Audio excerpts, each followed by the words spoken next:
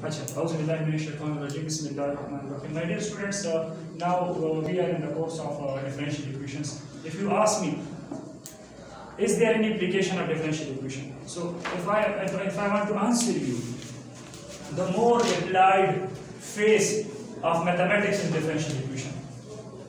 This is a field of maths which has many applications. The only field in maths which has a lot of application in real world.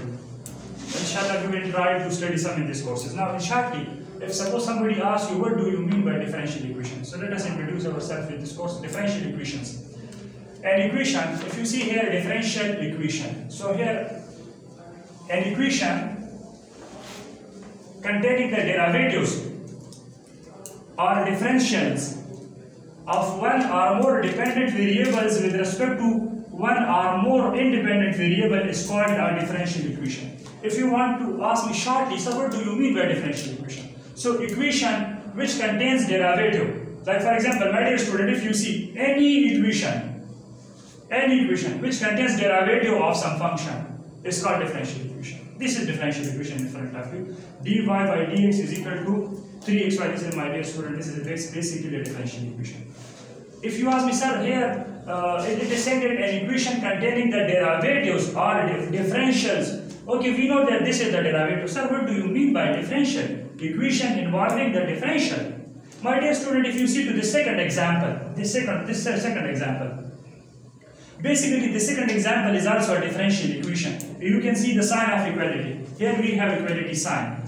So if you ask me, sir, okay, but what do you mean by differential? If you see, my dear student, here you can see this dx and dy. Basically, this is not the derivative, but these are differential. What are differentials, sir? What do you mean by differential?